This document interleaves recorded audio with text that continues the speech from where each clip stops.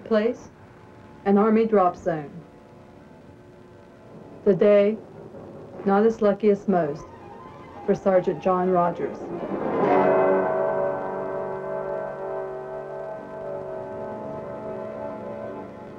Sergeant John Rogers, age 27, in more pain than he's ever experienced before in his life.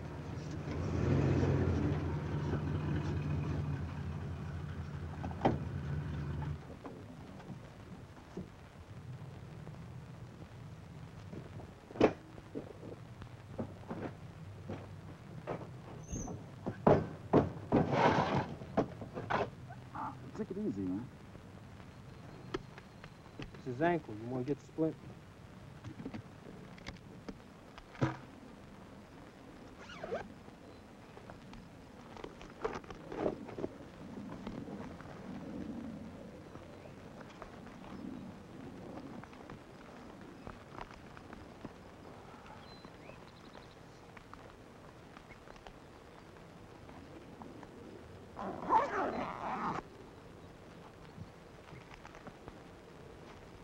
I'm gonna get the stretcher.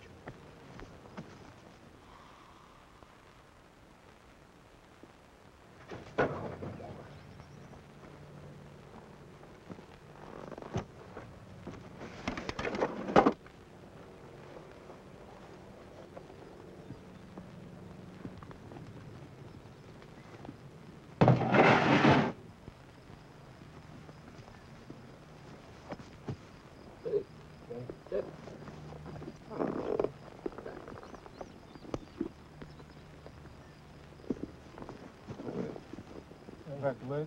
Go. Yep.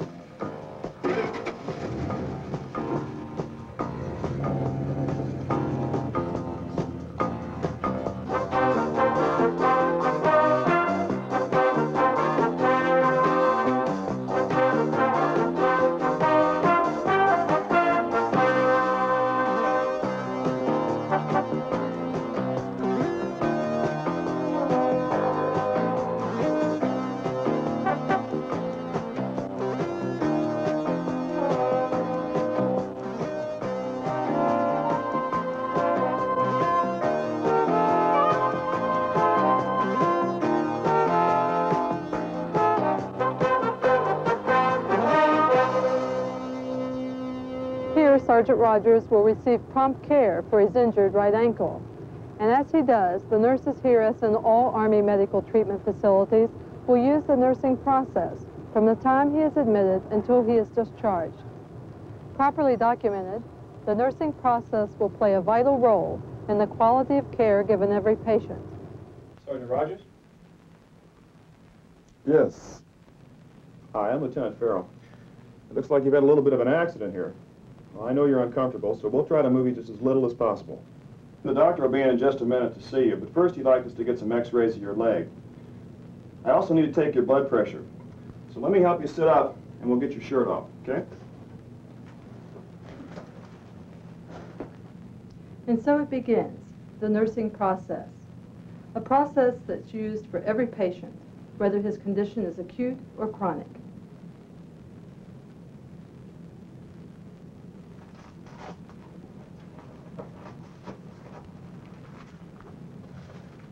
There'll be someone down to take you to x-ray in just a few minutes. Proper documentation of the process is vital for every patient. Nursing care often involves nurses from many specialty areas, and their nursing care plans serve as the basis for the nursing plan as the patient moves from one unit to another.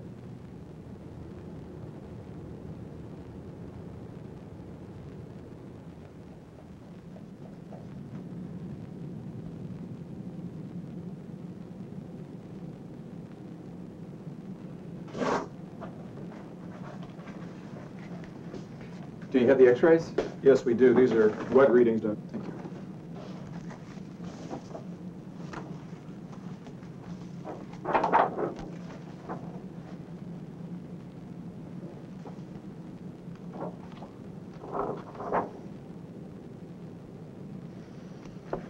we're not going to be able to repair this now. Have him admitted, and I'll meet him upstairs in the cast room. We'll have to put some more immobilization on before we take him upstairs. Sergeant Rogers, you have a fracture of your right ankle. Because of the swelling, we're not going to be able to set it now. We're going to immobilize you in a posterior splint, and in a couple of days, when the swelling goes down, we'll be able to do more for it. Would you please give him Demerol IM 100 milligrams before he goes upstairs? Okay, then.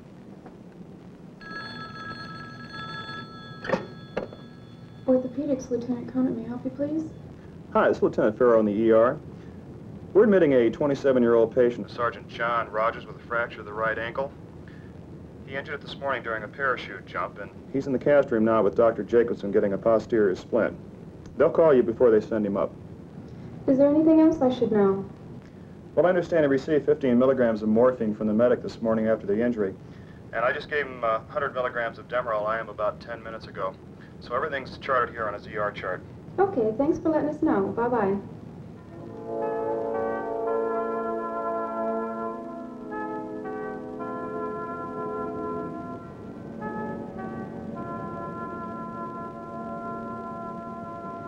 Hi, Sergeant Rogers. I'm Lieutenant Conant. This is Ward 47. How are you feeling today? Not too good. My ankle is really hurting me. If this is what it's like being in a hospital, then I'm glad I was never in one before. I'm really hurting, nurse. Can you get me something for pain? Let me check and see. The nurse in the emergency room gave you some Demerol not too long ago. Let's try and see if some other things will help you feel better first. You've had a bad injury and you've had a lot of manipulation to your leg today, so there's going to be some swelling. That's why I have you elevated on these pillows. I'm going to put these ice packs on, and that should help the swelling too.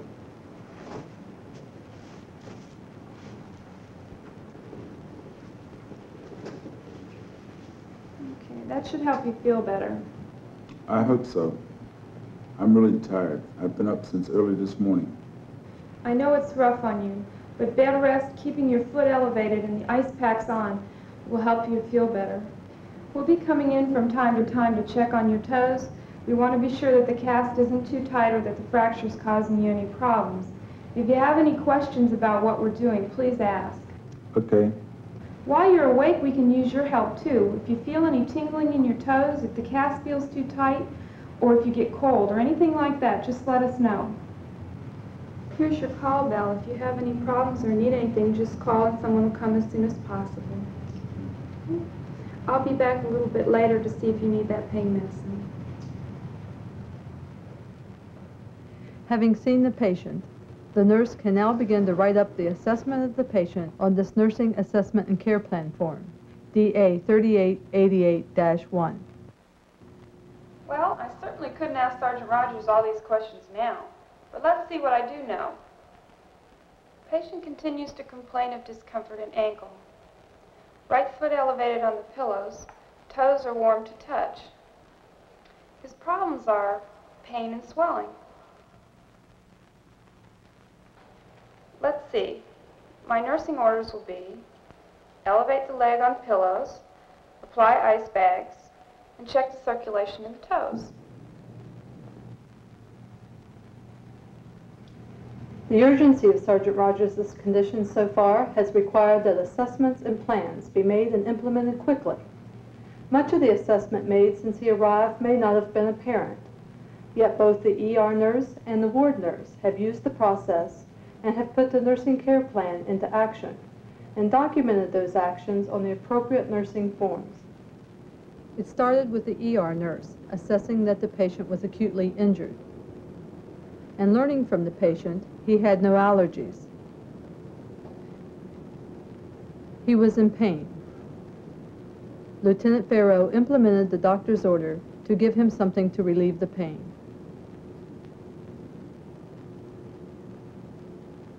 Once the patient left the ER for the cast room, Lieutenant Farrow documented his assessment and the nursing care given. This record was sent to the orthopedic ward. When the patient arrived on the ward, the nurse on duty made a second assessment based on her observation of the patient after his leg was put in the posterior splint. Her observations, plus the data documented by the ER nurse, will now be used in a nursing care plan for the patient while he is on the ward. A nursing care plan that will have to be updated as the patient's condition changes.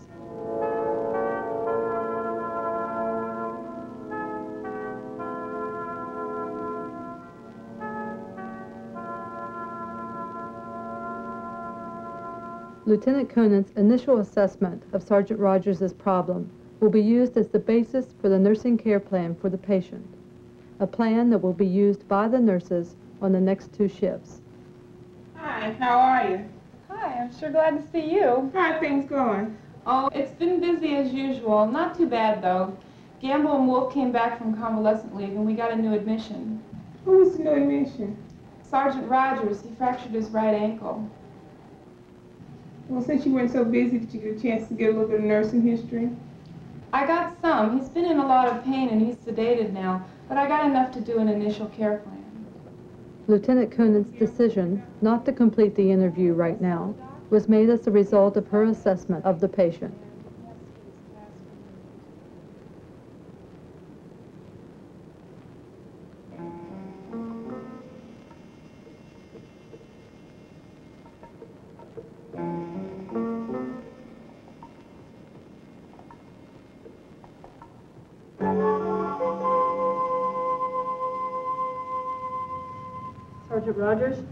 Sergeant Rogers, your foot has swollen a little bit. I'm going to rewrap the ace bandage.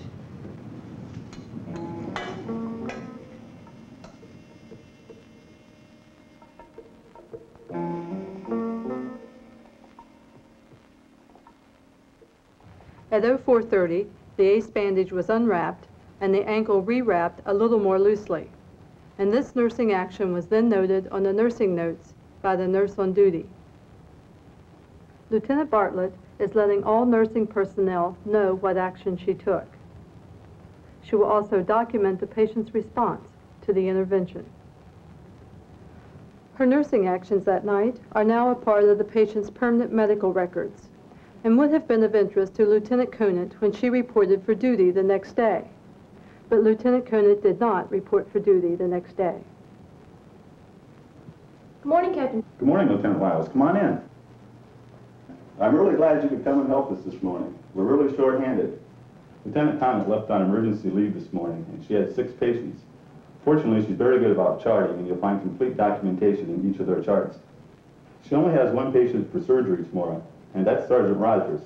Let's see what she has along the line of nursing care plans.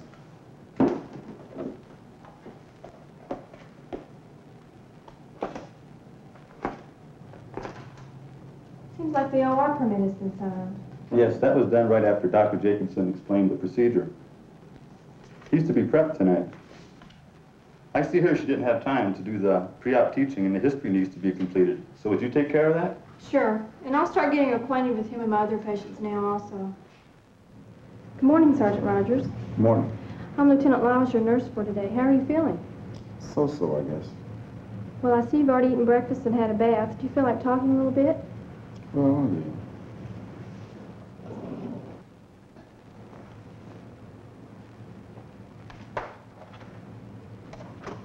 Okay, I'd like to ask you a few questions about your general health and style of living, and hopefully your answers will give us a better idea about you and how we can help you. Okay. Sergeant Rogers, how would you describe your general state of health? Pretty good. I really never get sick. Okay. From here, I see you told the ER nurse that you're not allergic to any medications, but are you allergic to any foods of any kind? No, not that I know of. Do you take anything to help you sleep? No. Good, I know our nurse anesthetist will be glad to hear that. Do you smoke? No, I've tried it, but it's really not for me. Very good. You'll be able to tolerate your anesthesia much better. And the coughing and deep breathing exercises you have to do afterwards won't seem near as hard. Let me check your ID, Brace. Okay. You hold on to that and slide on over now. The next day, Sergeant Rogers' day of surgery. Everything needed has been attended to. The OR prep, the teaching, the pre-op medication, and most importantly, the documentation in the patient's chart.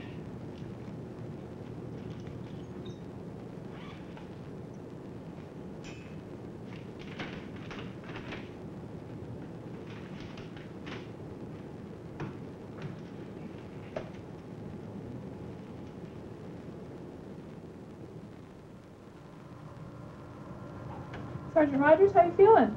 Okay, can you feel this here? Okay, how about down here? Good. How about down here?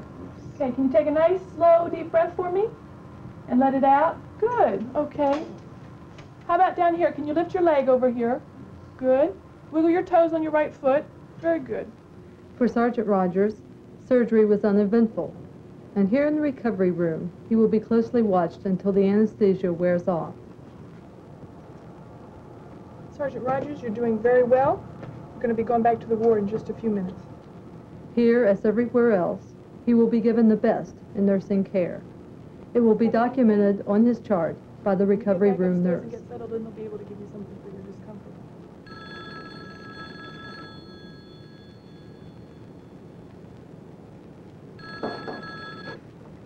Orthopedics, Lieutenant Lyles, can I help you? This is Captain Zimmerman in the recovery room. We have Sergeant Rogers about ready to return to you. He did have an open reduction and internal fixation of his fractured right ankle, and this was done under spinal anesthesia.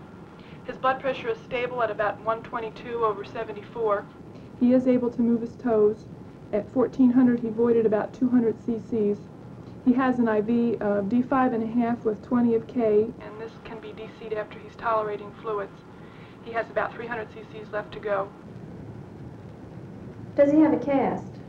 Yes, he has a short leg cast on, and there's a small amount of drainage on the inner aspect of the ankle. It's been marked and doesn't seem to have increased. Okay, thank you. We'll be looking for him. You want me to reach up and grab onto this? Just pull over. Okay, we're going to move you on 3, all right? 1, 2, 3. Come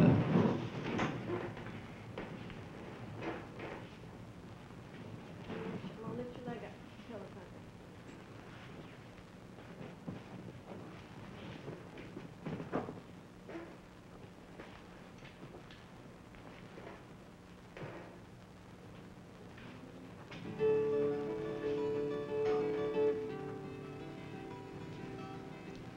Again, the nurse on duty meeting Sergeant Rogers upon his return from surgery carries out several steps in the nursing process in a few seconds.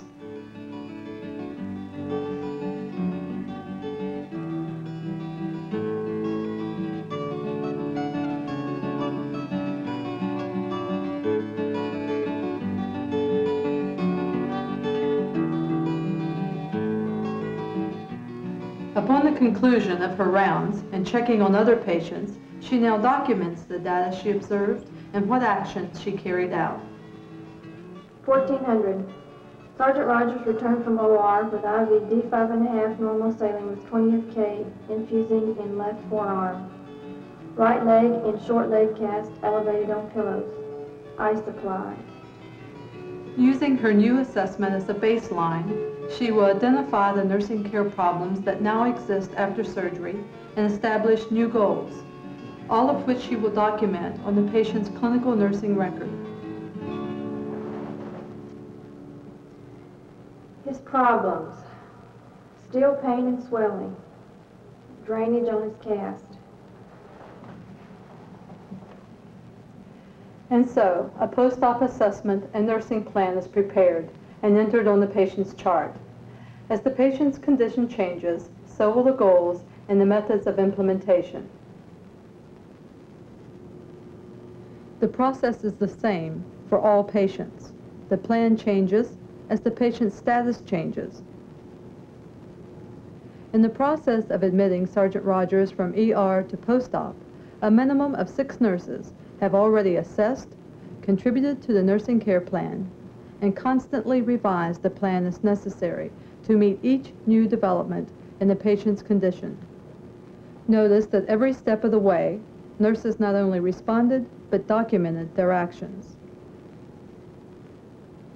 This written record of the nursing care given the patient during his or her hospitalization will become a part of the patient's permanent medical record. The record, when analyzed by the next shift, or any time in the future, will give all who read it a complete picture of the nursing care given and the evaluation of that care by the nurses who administered it. Good. Looks like the swelling's going down. I don't think we'll need these ice bags anymore. How long does it usually take for it to heal? And do you think I'll be able to jump anymore? Well, at this point, I don't know if anyone can say. But what would it mean to you if you couldn't jump anymore? As the priorities determined by the patient's condition change, the focus of the nursing care will also change.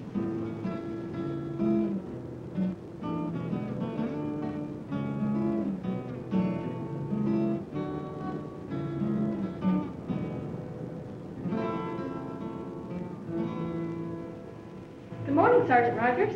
Hi, how are you doing? Fine, how are you today? Oh, fine.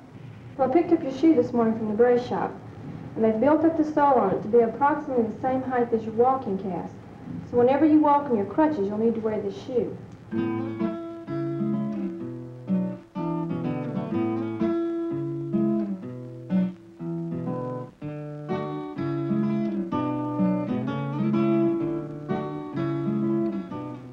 Within the next 10 days, Sergeant Rogers progresses to walking with crutches. This progress must also be documented in the chart. In Sergeant Rogers' case, he now spends time learning skin care and how to take care of his walking cast.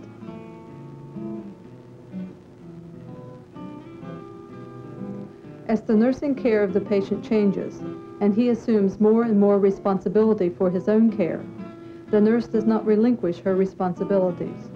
She continues to use the nursing process and proper nursing records in documenting the patient's care.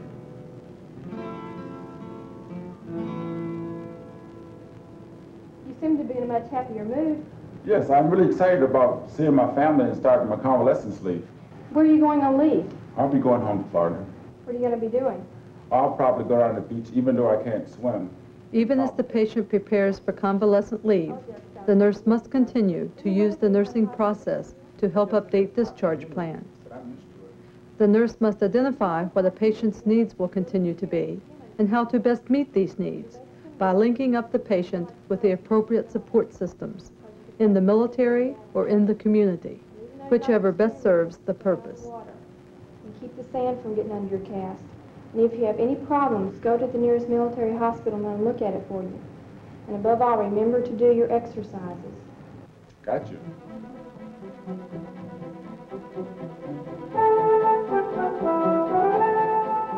You've seen how the nursing process in action is adapted to work for an acute patient. All of the nurses, the nurse in the emergency room, the nurse in the recovery room, and nurses on the ward, all used the nursing process in caring for Sergeant Rogers. By each of them documenting the nursing process they used while the patient was in their care, they offered maximum continuity in the nursing care offered to patients in the hospital.